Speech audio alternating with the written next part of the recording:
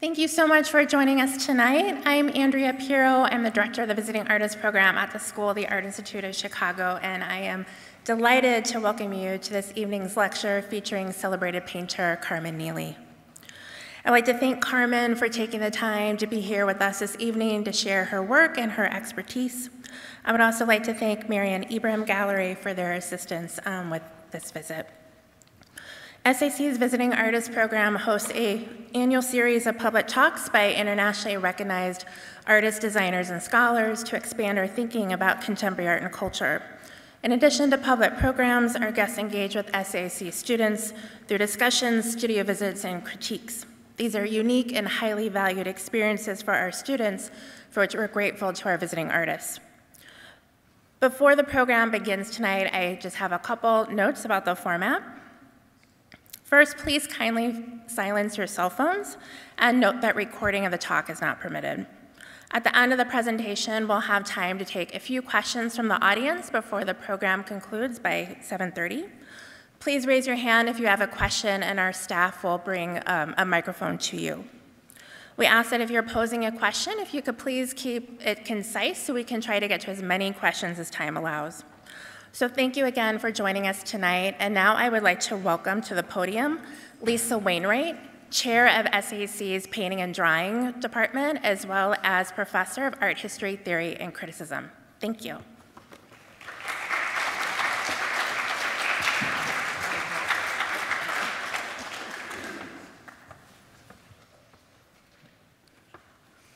Good evening. Painting is so hot right now. It's so hot right now. Or maybe it's always hot, right? I want to say painting is so hot right now again and again and again. I mean, maybe right now it makes sense given the otherwise mediated world of ubiquitous screens in our daily lives. We're hungry for the real stuff of painting, for the energetic texture of viscous colored marks, or the delightful precision of abutting graphic shapes. We're yearning to witness the hand of the artist, those humanist gestures of emotion and thought alchemically translated into central paint. And this is exactly what happens when beholding Carmen Neely's stunning work.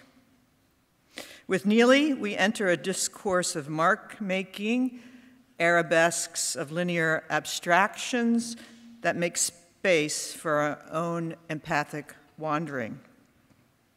Like Mary Poppins, who you might recall took the hands of her companions and magically jumped into a drawing to frolic in its illusion, Neely's paintings also beckon us to jump in, to experience another realm of sensorial consciousness. And when you do, when you jam with Carmen Neely in a Mary Poppins way, it's a glorious and incandescent ride. Neely comes from Charlotte, North Carolina, and holds a master's in fine arts from the University of North Carolina at Greensboro. She's represented by Marian Ibrahim Gallery, so you might have seen her solo show last year. Sometimes a Painting is a Prayer, it was called. This followed a solo show in 2019 at Jane Lombard Gallery in New York and another at Cetere Gallery in Dusseldorf. She's been in numerous group shows, including Un Abrazo in 2023 at Marian Ibrahim, Mexico City. If You Forget My Name, You Will Go Astray in 2022 at Annette Egby, Los Angeles. What's It All About in 2021 at Jenkins Johnson Projects in Brooklyn. And in the same year, she was included in the New Americans, the New Contemporaries, Volume 2 at Residency Art Los Angeles. And there are more. She's been represented in the Armory Show, Expo Chicago, Art Basel Switzerland, Art Basel Miami Beach, Paris Plus, the Barely Fair in Chicago, and the Prism Fair in Miami. And of course, recently, we saw beautiful work in Michelle Grabner's 50 paintings at the Milwaukee Art Museum. And then a really cool item from her CV is that Neely participated in a panel hosted by Vice President, soon-to-be President, Kamala Harris. Carmen was with Thelma Golden, Carrie Mae Weems, and Glenn Ligon, good company. And Neely's forthcoming solo exhibition at Miriam Ibrahim will open in Paris in just a couple of weeks. She's on her way to Paris. Neely thinks of her paintings as a form of storytelling and uses the term narrative abstraction to describe the work. This idea and the work itself is in league with the history of art, with the history of painting. The automatism of the surrealist André Masson comes to mind. The graffiti-esque scribbling of Cy Twombly, the staccato rhythms of Julie Mehretu, or the indexical work of our own dear professor of painting and drawing, Suzanne de Ramis, whose work is currently on view at Zola Lieberman Gallery. And like Suzanne de Ramis, Neely's work is personal, and so perhaps one might say feminist. Neely has described her experience of painting as, quote, permeated by eroticism, end of quote. And when her palette was hesitantly described as feminine, she countered that, quote, there is a power in identifying the color choices this way, because the expansive visual language of femininity remains both overlooked and underestimated. You go, girl. Please join me in welcoming Carmen Neely to the School of the Art Institute's Visiting Artist Program.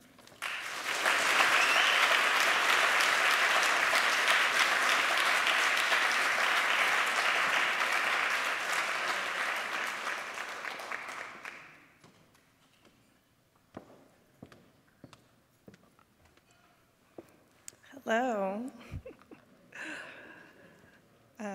It's really nice to be in a room where I feel surrounded by familiar faces and friends, and so many colleagues that I admire.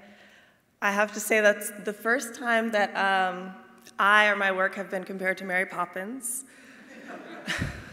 But it actually is a really convenient segue to some background information I'd like to share as an entry point into the way that I think about my relationship to painting. This image is from my apartment windowsill. My paternal grandmother collected salt and pepper shakers over the course of her adult life. I know that she had at least 100 pairs because I remember being in high school and all of them being on display in our local public library. And I remember seeing them and feeling like they were really strange out of the context of her home. Suddenly, these things that were really familiar to me as part of the backdrop of my family shared dinners and holidays were out in this foreign atmosphere in a very vast public space in a lobby that was open air, 3 stories high, where people walked by and kind of overlooked them, or could easily do so.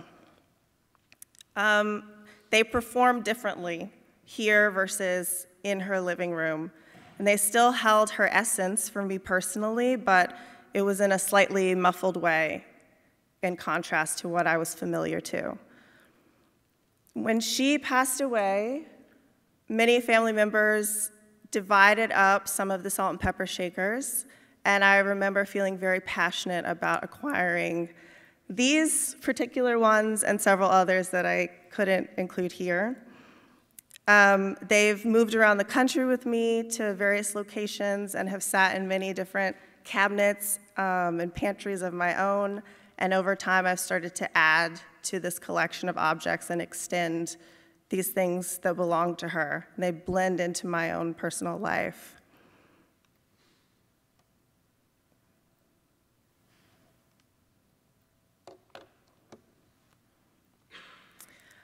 I will never have full access to the entirety of these stories that are housed in these objects. They're extremely important to me because they're souvenirs of my grandmother's life. They are representative of her choices, her aesthetics, her relationships. They're symbols of anniversaries, birthdays, Christmases, moments when people thought of her and gifted her things that reminded them of her.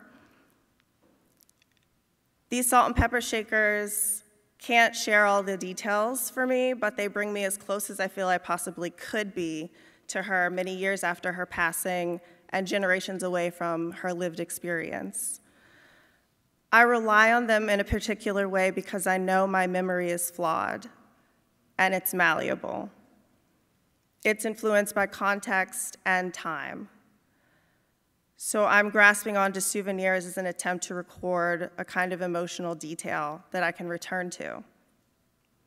My relationship with these embodied objects could be a symptom of just a hyperactive mind that needs cues and reminders to function, or it could reflect symptoms of a hyperactive, overstimulating world, maybe both.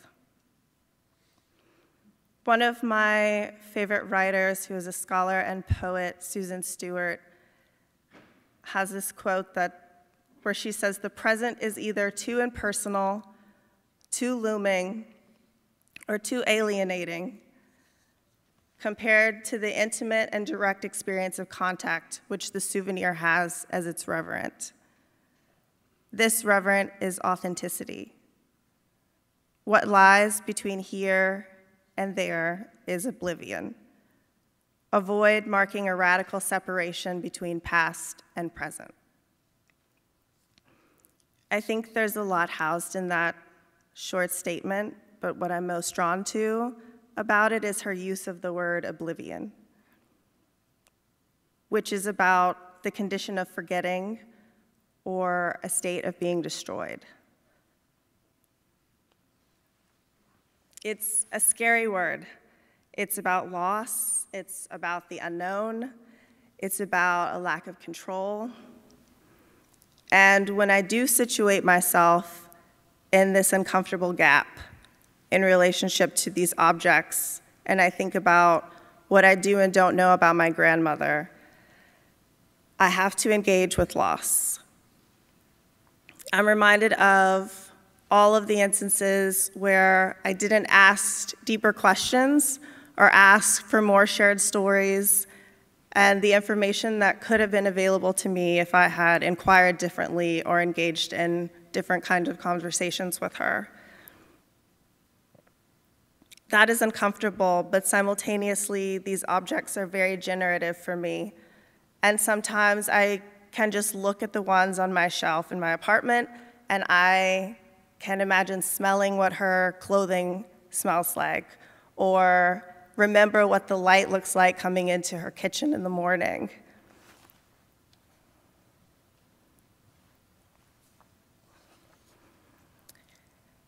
This importance of seeking an idea of authenticity is sometimes described as related to our human need for clarity and certainty to soothe anxiety, to feel safe.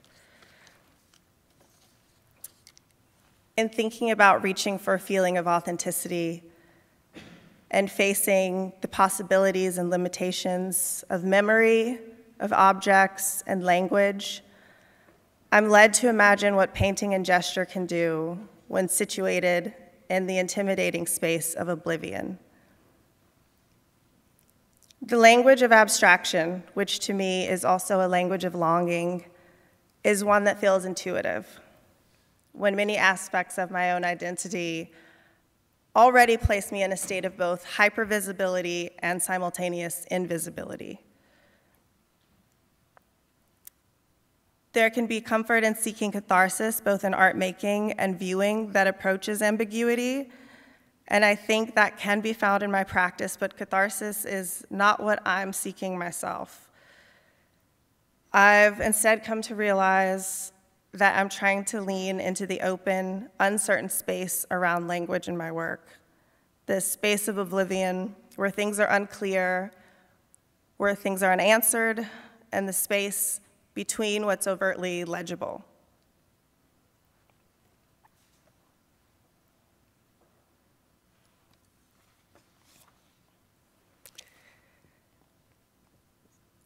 From the moment that I started a painting practice, I intuitively wanted to leave a lot of negative space around the activity that was happening with gestures and marks on the surface.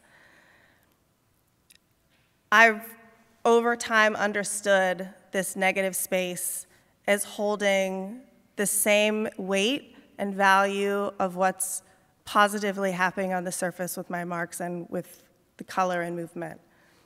To me, that space is never empty. In painting, what could be defined as negative holds just as much significance as the presence of line, and they communicate with each other in a necessary balance and imbalance. Gestures performing over raw gesso or exposed linen are potentially vulnerable. And being able to see every step along the process of building a painting and adding marks, for me, I think, has a lot to do with the need to essentially lay bare things that feel honest and imperfect somehow in my retelling of experience.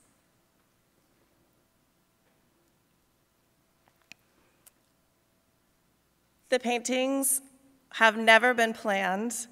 I am always using the canvas and everything that happens there as a way to capture response or reaction. And for probably the past 4 or 5 years, I've generally started with the title of the work and then used that as my cue, my emotional guide to lead me through embodiment.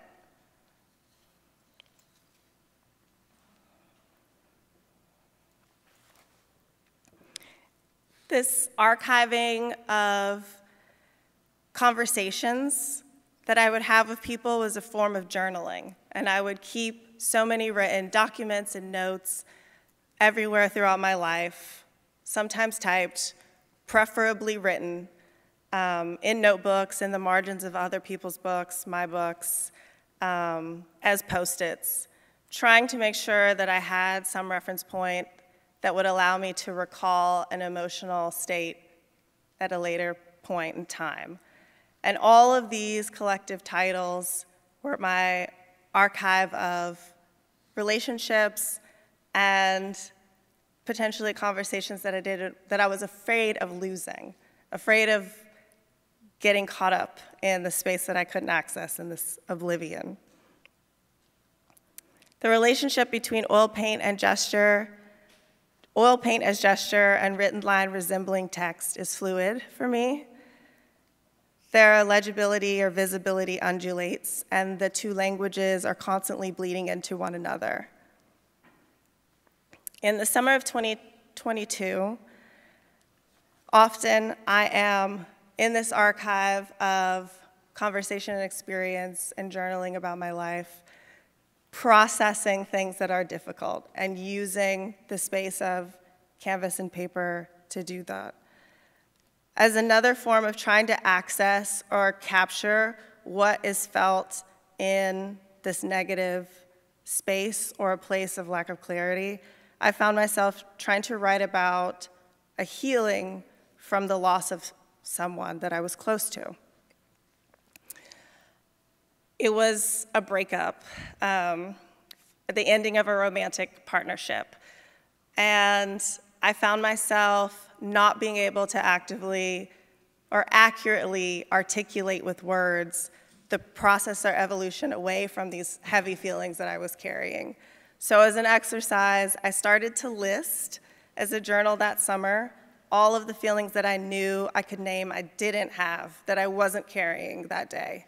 So I had a list that evolved over time that showed a progression, but still somehow I was able to capture the lack of clarity that I even had about accessing my own healing and understanding things in real time. And so this is what these examples are from. I call these works the not paintings because they're a list of things that I knew, the only things I could name when I couldn't name what I actually was feeling.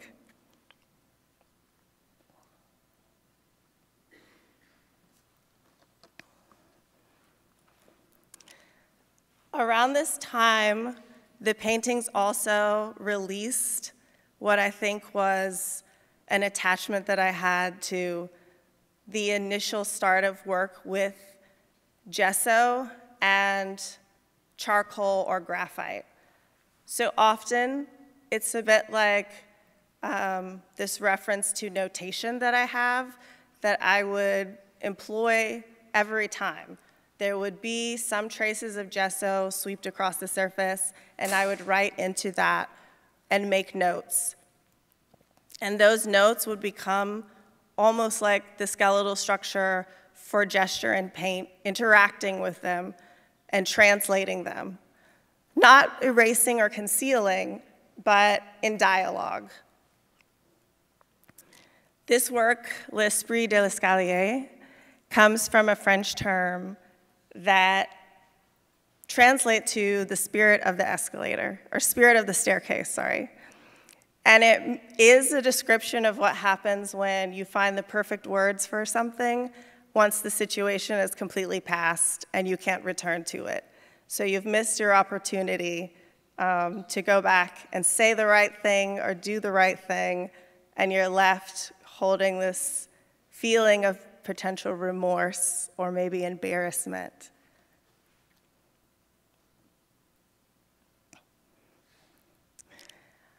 For me, actually, a lot of the work is inspired by my own grappling with unresolved feelings about relationship, shame, embarrassment, uncertainty.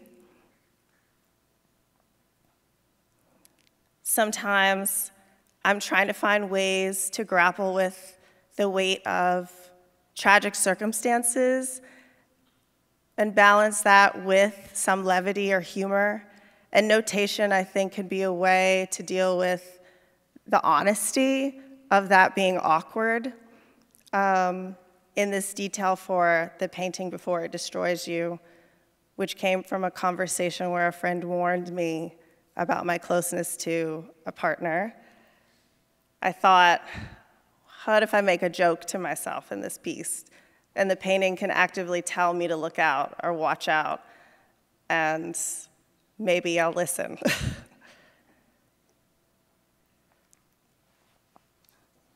In other works, I'm employing materials that also reference drawing or writing, and oil sticks or oil pastels that seem to move as if they're crayons, or drawing material, making notes, crossing out things, redacting lines that suggest thoughts I wish I could erase, thoughts that I wish could be clearer.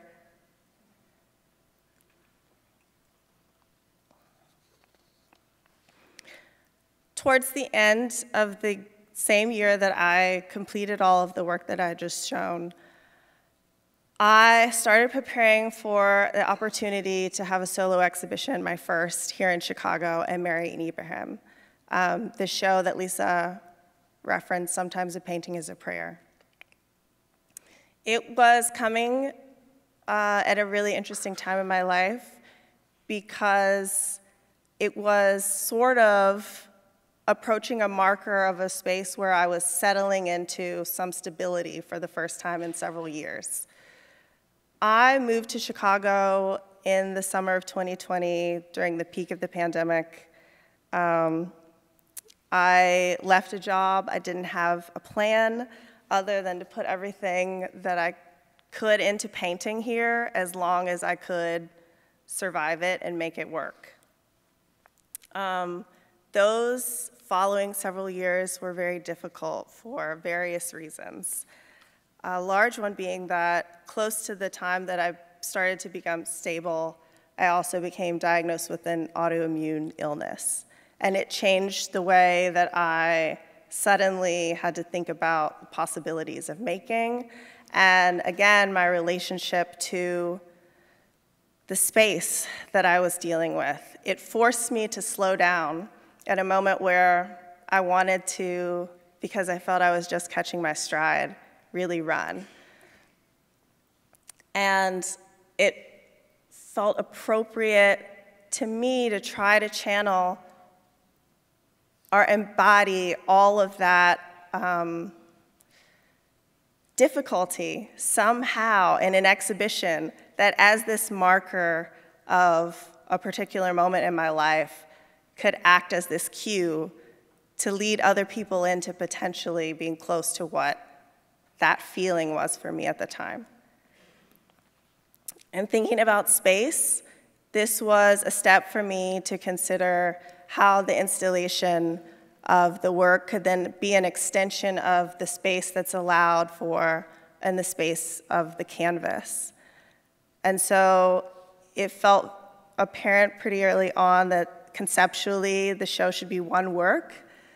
It should take time, or at least ask people to spend more time and invite them in, not only with its scale, that requires a kind of prolonged looking to be able to digest everything that's visually present, but that it's the only thing in the room and that a seat is provided to have quiet space alone with only this one thing to focus on.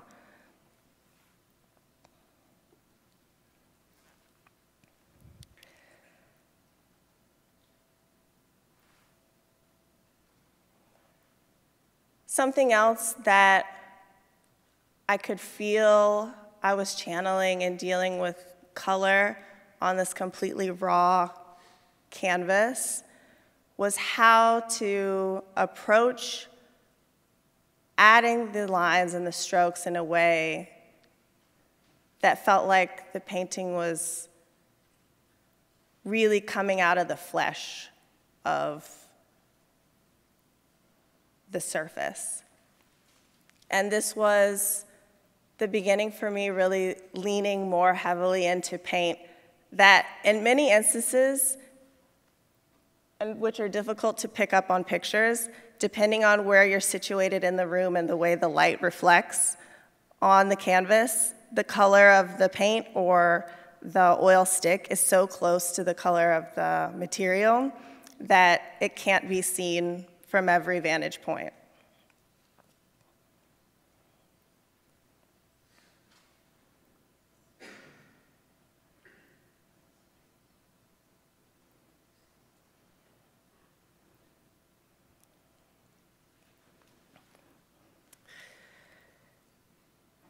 This work felt like I was trying to encompass and basically describe the complexity of a very tumultuous series of years that housed a lot of pain and uncertainty alongside a story of success and joy and triumph and warmth and friendship. Having the space across 5 canvases to attempt to do that felt like it gave me room, but this title, Caught a Glimpse, also is some indication of the fact that I recognized it was, yes, a kind of release to process all of those emotions in one space, but also only what I can share is a particular slice of the fullness of everything that really was possessed in that time. The show felt very vulnerable and exposed for me because it felt risky to leave so much space that felt minimal in the canvas. And I know I had a history of before leaving a lot of negative solid white gesso and scratches and moments of the material of the canvas bleeding through in places, but it was intimidating for me to have a work that was so large and attempting to contain so much and leave so much room for bareness.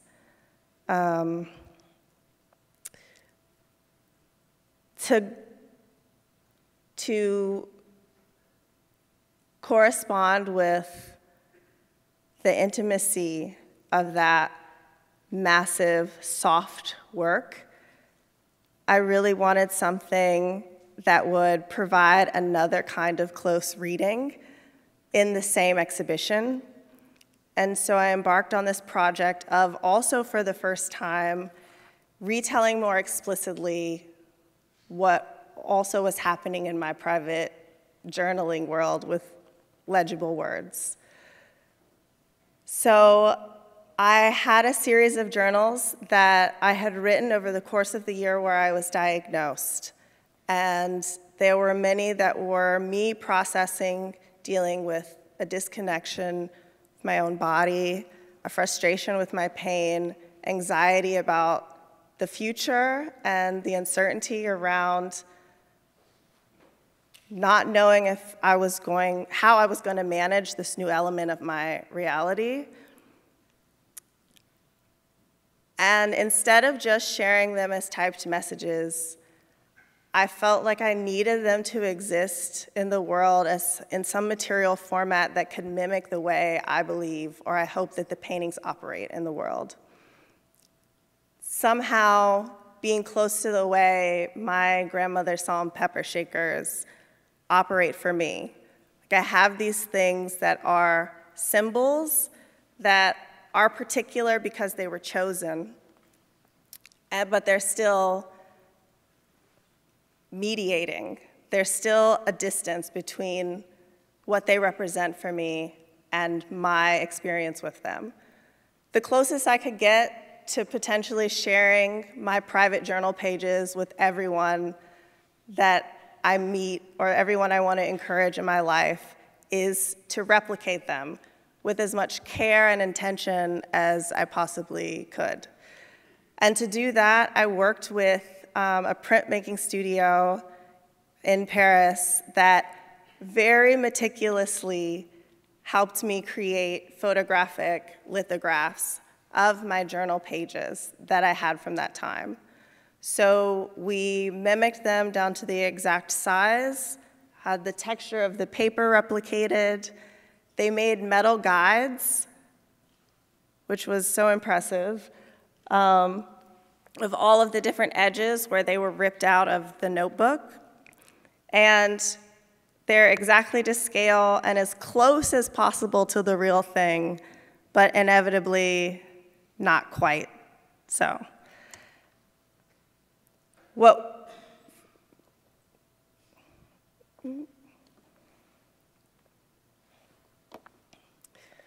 On that picture, I'm sorry if I should explain what that is, also in case anyone's not really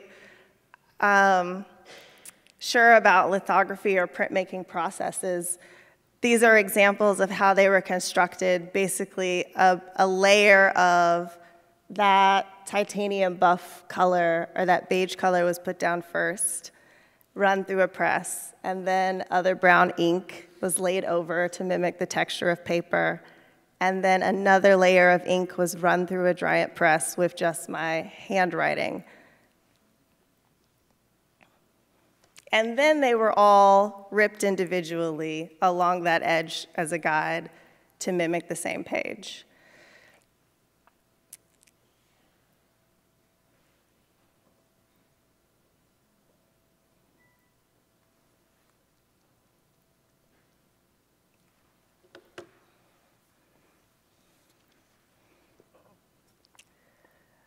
Alongside this show, there were continuous pieces that were revolving texts taken from these journal entries, taken from my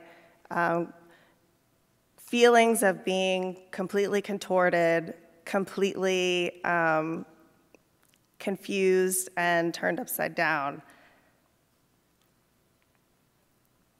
And I reflected this during this period, I think, in the ways that I embraced text a little more boldly or a little differently in the paintings themselves. So thinking about the ways that text can glow or burn or echo.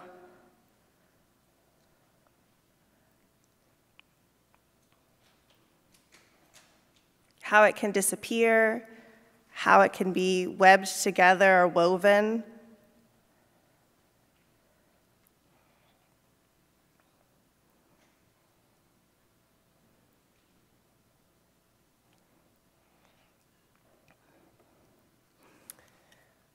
And then as a contrast to where I kind of started earlier on in 2021, before all of these things were happening, the evidence is there, and it's still very much related to the work that I'm doing now. I think there are consistent threads that have remained throughout the entire process, and what changes for me with every body of work is how to expand, right, the variations of dealing with space, emptiness, and the relationship between text and gesture.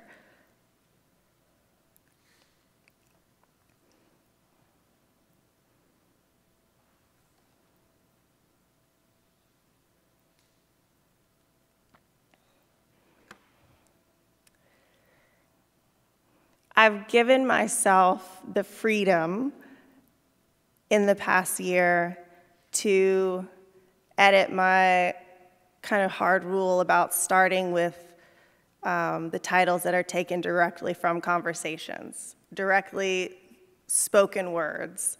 And I really liked the parameters that gave me, and having these kind of hard boundaries to essentially hold myself accountable, which is an interesting thing to think about in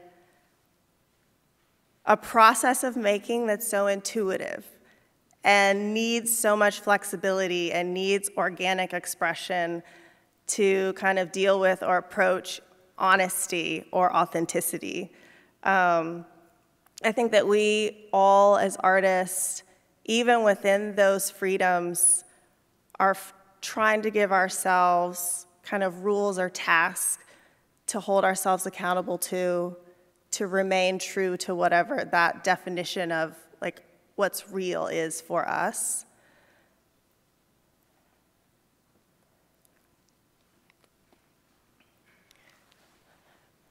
But I've given myself space, I think, with the release of this need to rely on a kind of truth-telling with the title being so specific, to be more playful. This piece, Dance with One Person and Everybody at the Same Time, came from a silly story that I experienced at a party where I basically initiated a lot of gossip about myself and another person because I was dancing very closely to someone. And afterwards, I had an entire conversation with a friend about how I was doing it wrong. I was doing the social public dancing wrong. And I didn't know that that was a thing, that you could do it wrong. But apparently, if you want to avoid gossip, you dance with everybody in the room all at once. You don't dance with one person. And so it's like after coming out of so much, not that the only thing that I paint about is heartbreak, right, and like my health, but I think that there has to be space for everything. And I think that some of the most compelling works that I've really witnessed in person and that I've gotten the privilege to experience were able to manage grappling with these juxtapositions in the same space and asked me or required me to kind of address or deal with my own dichotomies. So another piece that I love that's also a funny story, like an elephant on a tricycle, which I think in some places is a common expression, but I never heard before, describing something that's just extremely out of context and doesn't belong.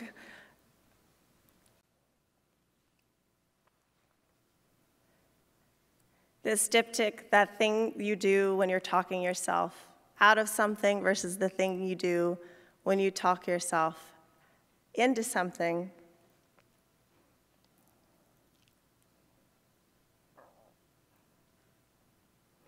Is also me thinking about the ways that paintings can be didactic in a comical way. Me making notation again, and also giving instruction in a way that's meant to be playful, but also still serious about its embodiment.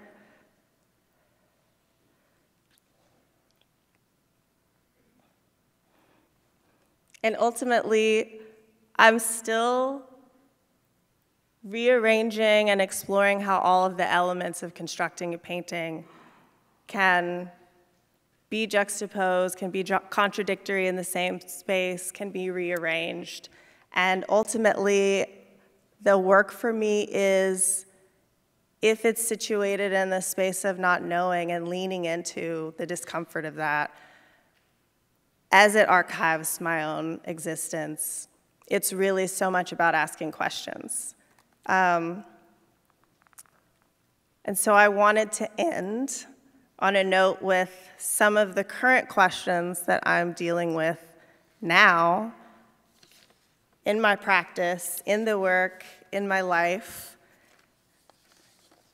that potentially I will keep asking in perpetuity, but that I'm still pursuing.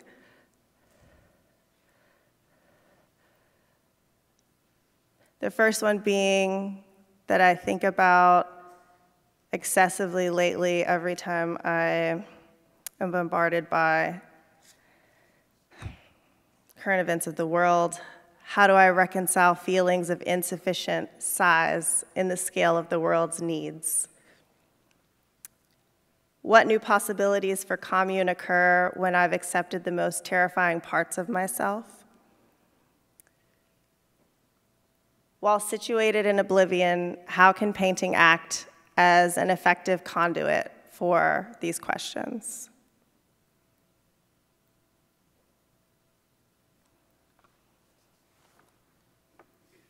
Thank you.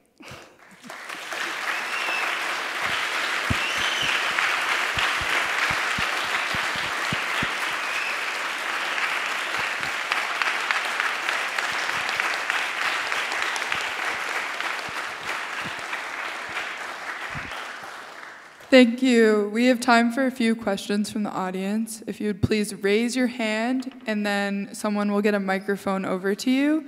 Keep your questions concise and to the point so we can get to as many as possible. Thank you.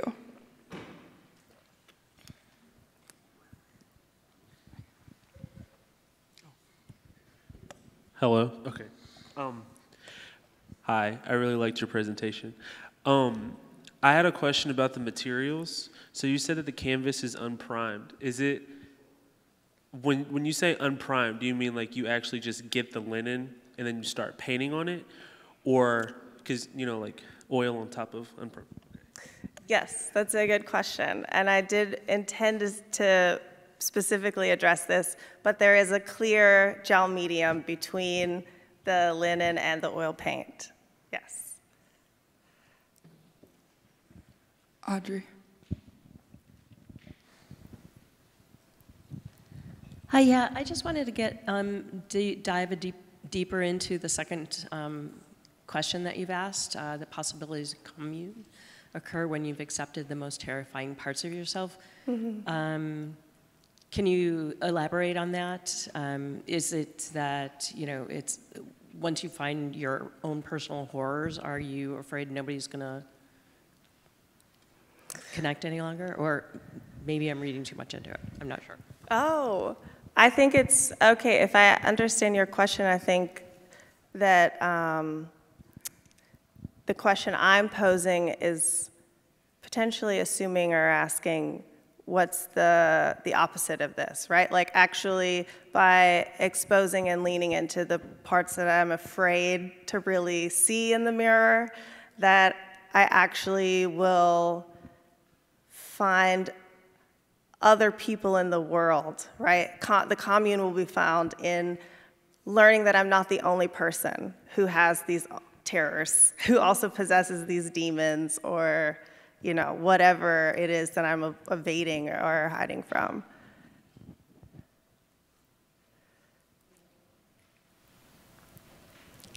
I'm sorry, I'm just going to go a little bit deeper into that. So you're feeling, and perhaps this is the case when you find that commune, does it give you more force for diving deep into it, and then the fear perhaps becomes less terrifying?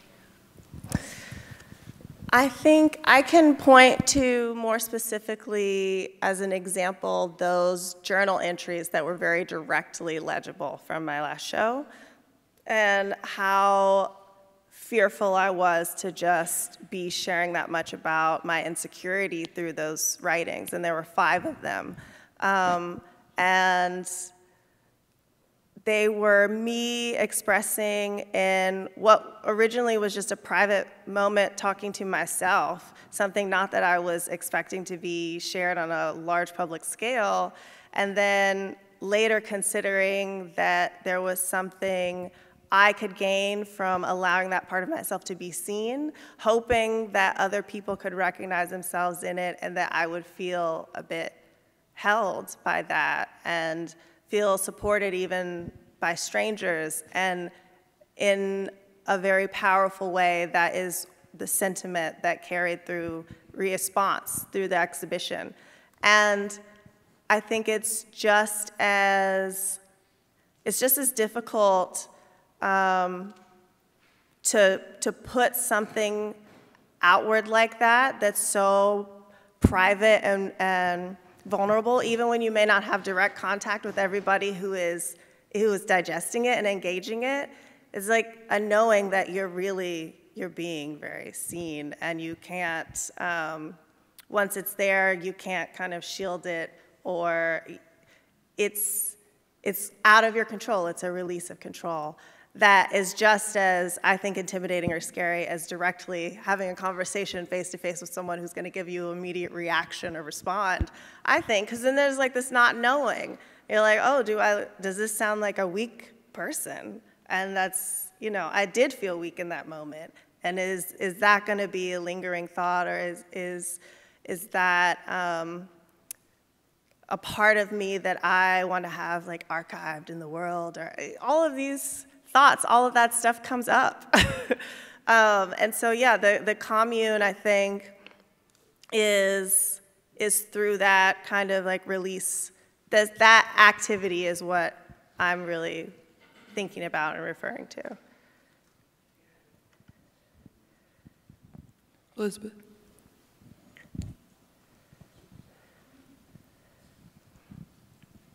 Hi. I understand throughout your presentation, a lot of your work is just based on capturing, like you said, like tumultuous times in your life, coupled with very important, very gratifying moments in your life as well. But I imagine during the process of creating, it brings up a lot of heavy emotions. And I'm asking, how do you keep yourself grounded when at times maybe too many feelings can be brought up, or you weren't expecting a reaction in the way that you were while you were creating? That's a really great question. And it makes me think about how also in developing a practice, it becomes important to know for yourself when it feels safe for you to release things into the world or to share them with other people. And some things happen and they are just for you and they require time. And maybe that time is only yours and for your eyes, and maybe that's true indefinitely, or maybe it just needs, you know, a duration before it feels that you also are in a place where you're comfortable releasing it beyond your studio. So slowness, I think, is really necessary. And the work, a lot of us are like processing through making, but I don't believe that that's where it ends. And I try to, I also recognize, like, depending on where you are and what's happening, maybe you have deadlines, maybe you're in a rush to complete things for an exhibition or for a project or for someone else or for something else outside of like what you really need personally from the work. But it's really important to hold on to the control of that space and your time that you need to process after something is produced. Yeah. Thank you. Laura.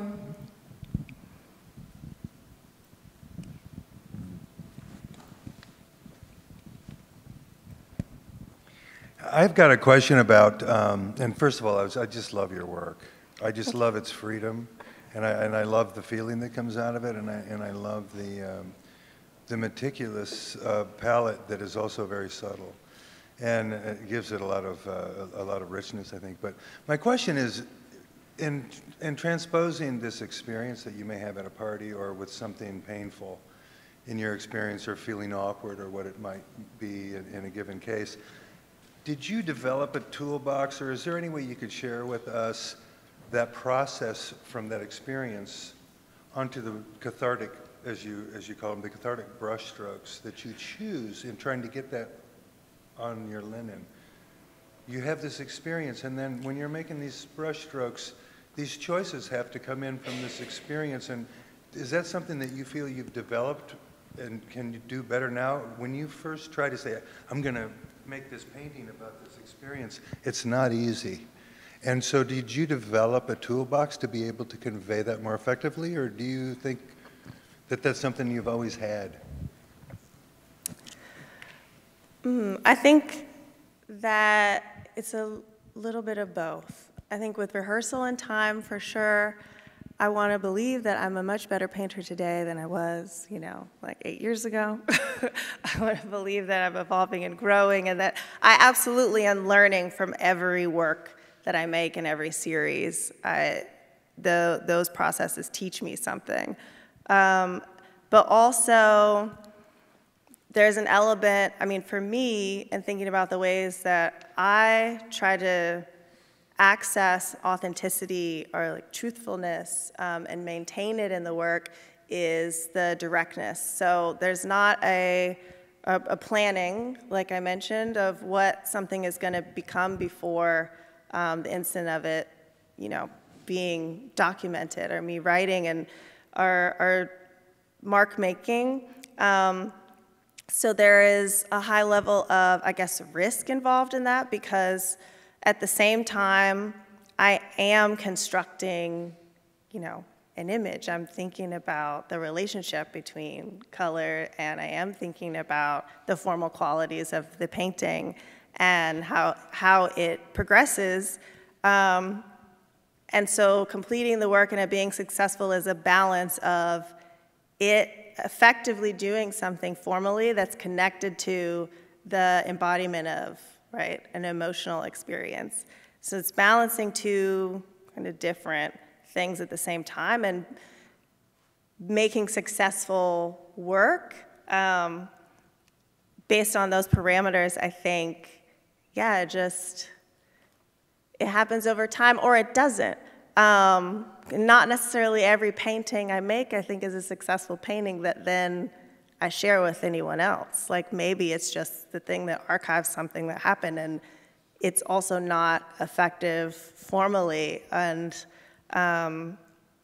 so the risk of that happening is always present. So it also kind of demands that each choice is made with a lot of intention and awareness and presence. Each brush stroke? Yes, yes. Thank you. Mm-hmm. Elizabeth.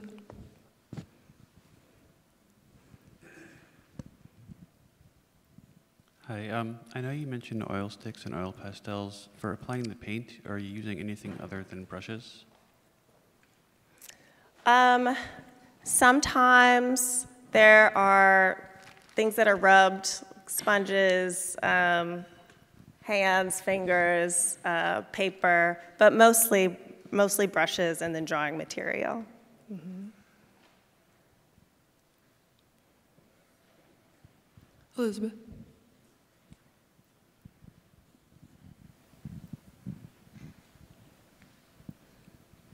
Hi.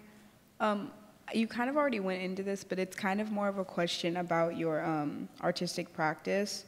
But I wanted to hear more of your thoughts about it. And my question was, I guess, what is your motive behind like choosing to use line and like the absence of space rather than a more like visually understandable style to the viewer? And like, you know, what do you like about doing that?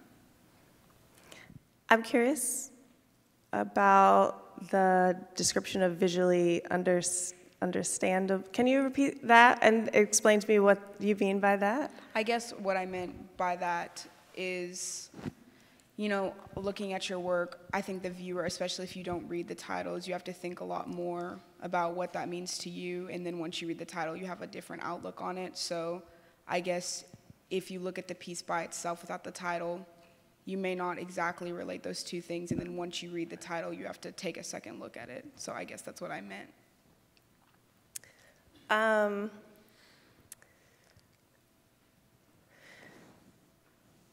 Yeah, I think that my interest in text, so lines that reference text and language, and incorporating them into painting, is that it's also pulling from something familiar that usually gives us a very direct cue.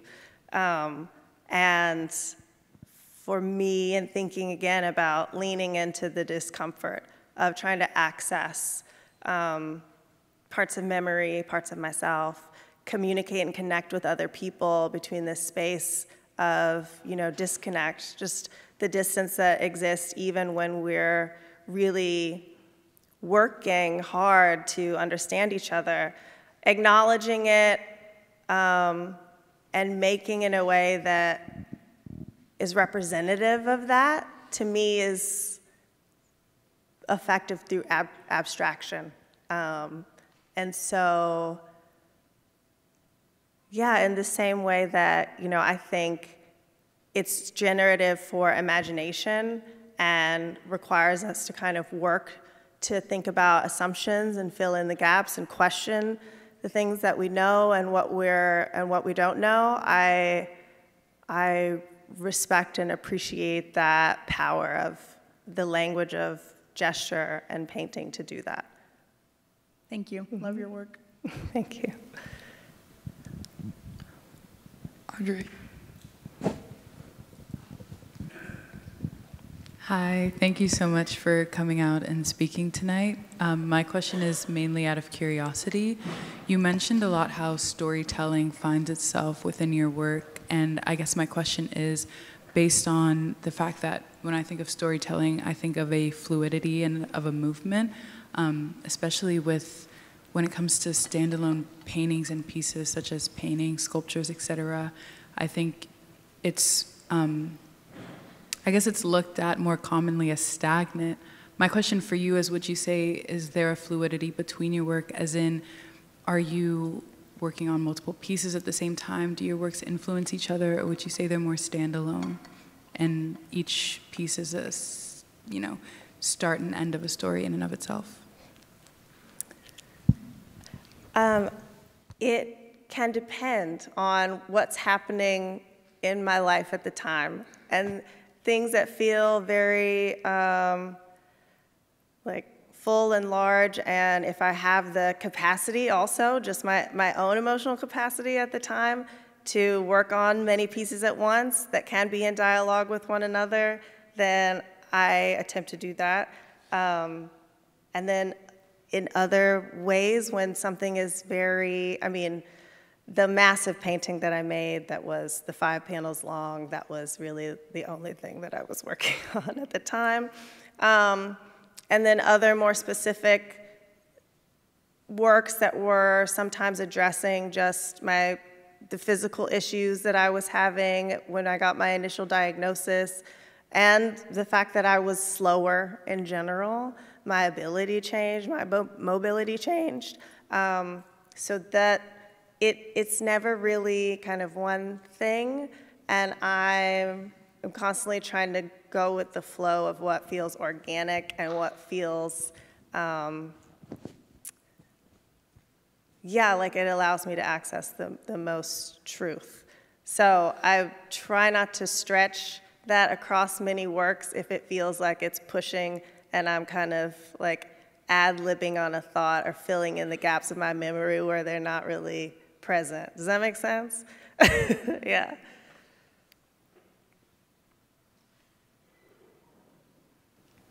Elizabeth. Hey, Carmen. Hi.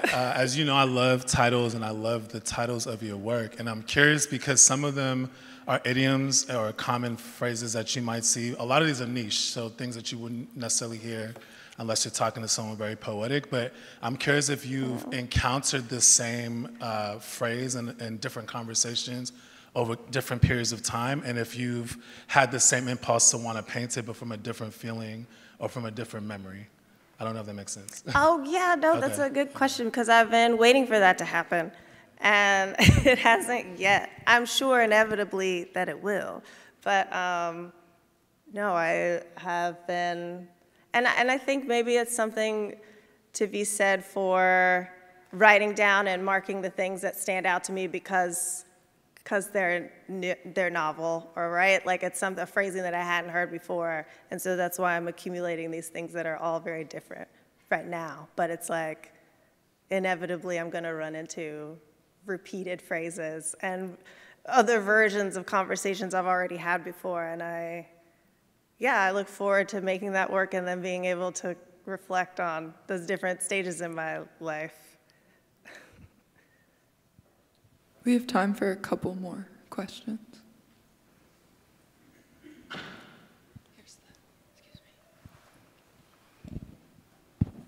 Hi, Carmen. I love your works. So my question is, what are the tools that made you understand abstraction and gesture making, especially in the learning process of conveying your feelings? What are the tools that, made you understand abstraction and gesture making, especially in the learning process of conveying your feelings?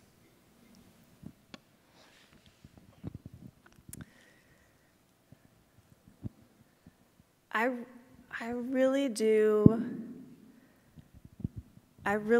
think I'm returning to the thought about being hypervisible and simultaneously invisible, this idea of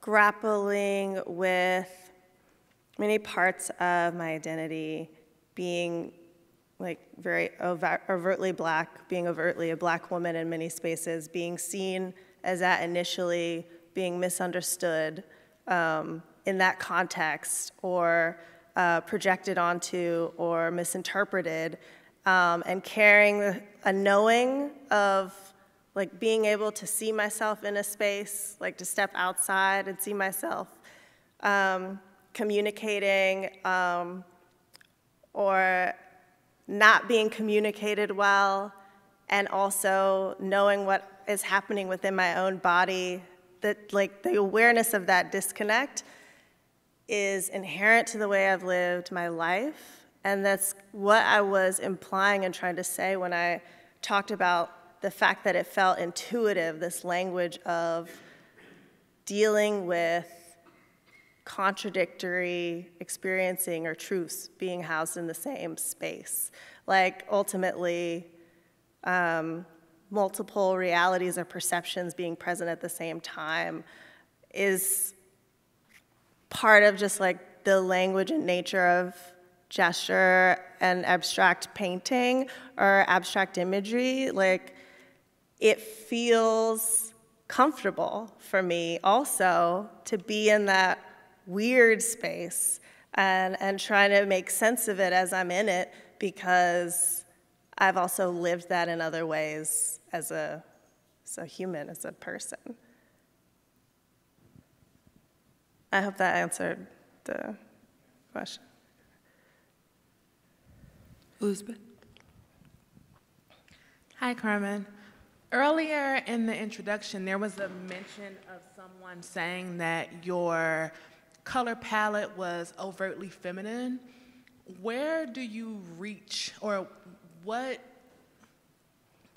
how do you find your color inspiration to build your color stories? And are there things that you are just not interested in working with as far as colors are concerned?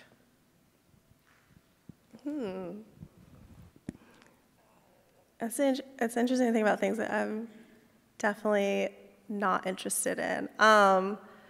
Because really the choices feel dictated to me by their relationship to content. And I recognize that I still have a cohesive palette, and I have had one across an extended period of time.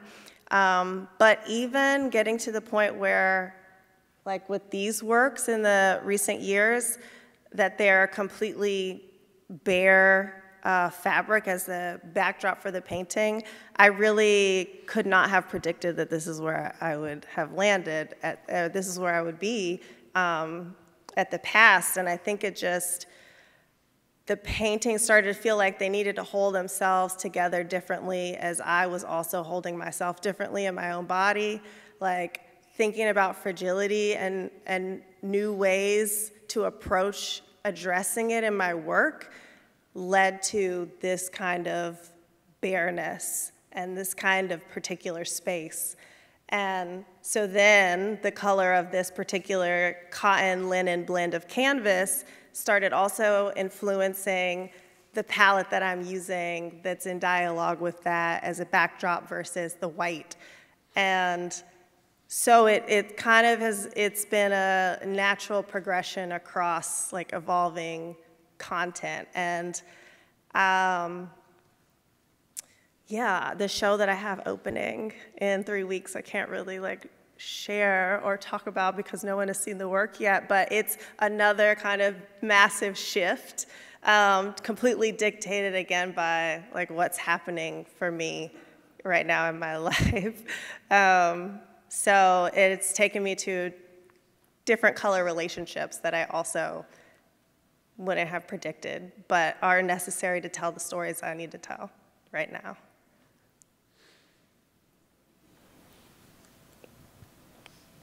Elizabeth.